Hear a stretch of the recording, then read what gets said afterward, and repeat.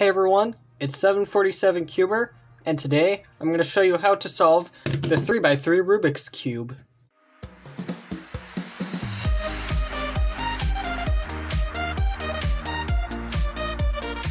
Alright, so this is a 3x3 Rubik's Cube, or a Rubik's Cube as it's more known. So basically, I'm just going to go over, first we're going to start off with basic things like each type of piece and notation and all that good stuff. So first of all, let's start off with the color scheme. So white opposite yellow, green is always opposite of blue, and orange is always opposite of red.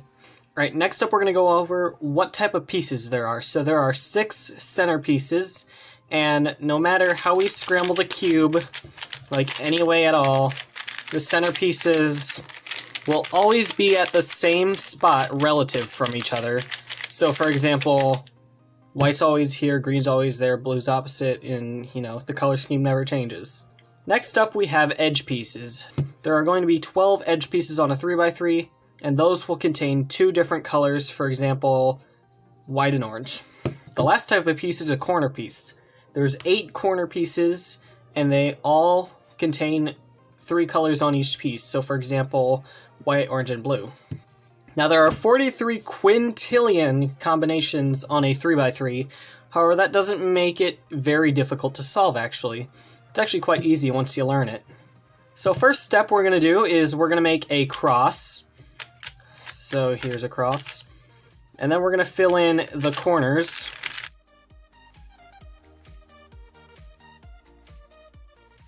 And then we're going to fill in the second layer edges.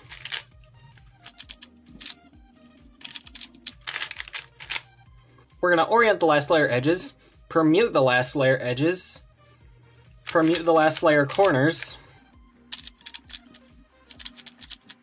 and then finally we're going to orient the last layer corners,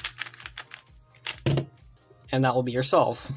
Alright, so another important thing is notation. So each face has a specific letter corresponding to it. So U will mean to turn the top face. R will mean to turn the face on the right. L will mean the left face. F will mean the front. B will mean the back. And D will mean the bottom face. And if it's just the letter, that means you'll be turning it 90 degrees clockwise, like this. R, L, U, D, F, B. If there is an apostrophe or an I next to the letter, that means to turn it 90 degrees counterclockwise. So U prime, R prime, F prime, L prime, B prime, and D prime.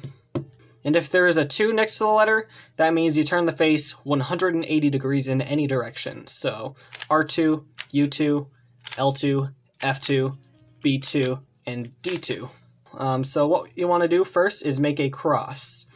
So you want to we're going to find an edge piece to put into the white layer. So since there's already a white piece right here, we're going to see, and this piece is white and red. So we find the red center, and we turn that over there. Next up, we're going to find another piece. So there's this blue and white cross piece, since it's lined up here. And so there's the blue, and there's the white, so we just put it there.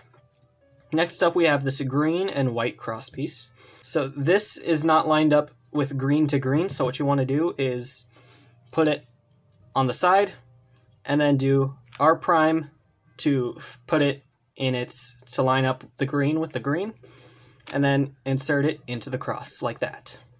Lastly, we have this piece. So what you want to do is move this piece up to the top, and then since it's also not lined up, you put it up to the side, and then do R prime, and then finish the cross, and then do an R once that piece is in, and you have a complete cross.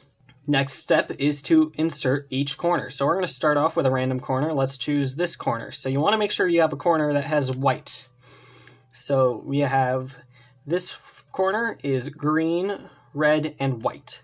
So we want to find the green and red sides. So there's the green center and the red center. So what you want to do is move the corner in between the 2 faces. And then you're going to want to do this sequence of moves. R, U, R prime, U prime. You want to do that until the white piece, until the white part of the corner is on the white side. R U R prime U prime, R U R prime U prime, R U R prime U prime, R U R prime U prime. And so as you can see, the red is lined with the red, the green is lined with the green, and the white is matched with the white. So next up, we're going to do another corner piece. So this one, blue and red. So move it next to the blue and red. R U R prime U prime, R U R prime U prime, R U R prime U prime, R U R prime U prime, R U R prime U prime. And now this piece is in the right spot. So let's say there are no white corner pieces at the top of the cube. So you'll just want to find one that's not in its correct spot. So for example, this orange, green, and white should be over here. So what you'll do is you'll do R, U, R prime to get that out of the slot, and then you're going to move it to the correct position. So for this corner, it's in between the orange and green. So next you do R, U, R prime, U prime until it's in the right slot. And the last piece is this piece, so we're just going to do that same way we did with the rest of them. Next up, we're on to adding the edges into each sides. So this is the second most complicated algorithm you're going to need to learn in this one. So first thing you want to do is find an edge piece at the top layer that is not yellow. So it does not have yellow on it. So what you want to do is the one that is facing you. So not the one that's facing up, but the color that's facing you, you want to line it up with the respective center. So then you want to see if this edge would go in here or in here. So for example, this edge is red and blue. So you don't want to put it in the red and green slot. You want to put it into the red and blue slot in between these two. If you need to insert it to the left, here's what you're going to do. U prime, L prime, U, L, F prime, L, F, L prime, like that. So next up, let's find another edge. So here's the orange and blue, so we're going to line up the orange with the orange. And since the blue is on the right, you're going to do this algorithm instead. U, R, U prime, R prime, F, R prime, F prime, R. And so that will put it in its correct slot like that. Let's say all the edges at the top have yellow. So what you're going to do in that situation, so just find an edge to take out that is not in the correct slot. So for example, this edge is in the wrong place. And you could just do your algorithm to take it out. Lastly, we have another edge. So we're just going to line it up green to green, and we're going to do the left insert algorithm. Like that. All right, so now we have our first two layers solved like that. So next step is to orient the edges for the last layer. So there are three possible cases that you'll have for the last layer. So first one we're going to do is if there is a bar like this. So it is a straight line. Ignore the corners. The oriented edges are going to make a straight line like that. So what you want to do in that case is this algorithm. F, R, U, R prime, U prime, F prime. So I'm just going to repeat that again. F, R, U, R prime, U prime, F prime. Next case is if the oriented edges make like an L shape like this. So what you want to do is face it so that there's a yellow on the top and the left. And so like that. And so the algorithm you're going to do with this case is this one. F, U, R, U prime, R prime, F prime. The last case is if none of the edges are oriented correctly and all you see is a dot. So in this case, you're going to want to do one of the two algorithms. So we're going to use the F, R, U, R prime, U prime, F prime. And then you want to orient the resulting case the right way, so like that. And then you'll do the respective algorithm for whichever case you get.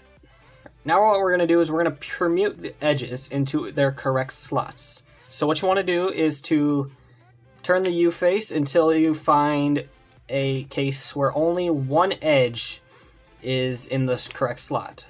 So as you can see, we have two edges in the right slot, so that's not right. All right, so as you can see, we have one edge in the correct slot, so orange is matched with the orange center. However, this one is red and green, blue and red, green and blue. So now make sure that the correct edge is facing you and do the following algorithm. R, U, R prime, U, R, U2, R prime.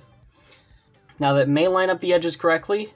However, if these edges are not aligned up, then what you want to do is do the algorithm again. R, U, R prime, U, R, U2, R prime. And now the edges should be in the correct slot. If you are only able to get 0 or 2 edges into the correct slot, then what you just want to do is anywhere at all, just do R, U, R prime, U, R, U2, R prime. And then rotate the U layer until only one edge is in the correct slot, and then do the algorithm from before. Alright, now what you want to do is get the corners in the correct slot. So you want to find any possible corners that are already in the correct positions. And so this corner has yellow, green, and orange. And that slot is surrounded by yellow, green, and orange. So what you want to do, if these three corners are not in the correct slot, then you're going to want to do this algorithm. U, R, U prime, L prime, U, R prime, U prime, L. And that might put the corners in the correct slot, but if it doesn't, then you want to do the algorithm again. So if there are no corners in the correct slot, then you'll just do the algorithm. U, R, U prime, L prime. U, R prime, U prime, L. And now there is one corner in the correct slot. Alright, so now all the corners are in the correct slot, however we still need to orient the corners of the last layer. So what we're going to do in this case is we're going to flip the cube back around, and then put an unsolved corner at the bottom right over here. And then you're going to do this algorithm. R, U, R prime, U prime, and keep repeating that until that corner is solved correctly. So now that that corner is oriented correctly, you're going to do D until you have another corner that's not oriented right. Then you're going to keep repeating the R, U, R prime, U prime. And you're going to keep repeating R, U, R prime, U prime until that one's oriented right. So now that this corner is oriented right, we're going to do another D. And we have the last corner that we need to orient, so keep doing that. And then finally, you could just move the last side to solve the cube like that. So that concludes this week's video on how to solve a 3x3. I hope you enjoyed, and I'll see you next week. Thanks for watching.